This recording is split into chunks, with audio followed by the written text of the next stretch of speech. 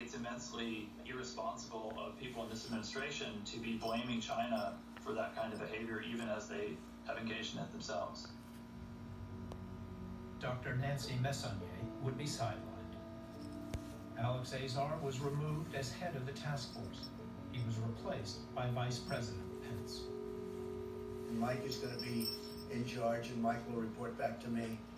But he's got a certain talent for this, and I'm going to ask Mike Pence to say a few words, please. Thank you, Mike. What talent Vice President Pence was bringing was not clear.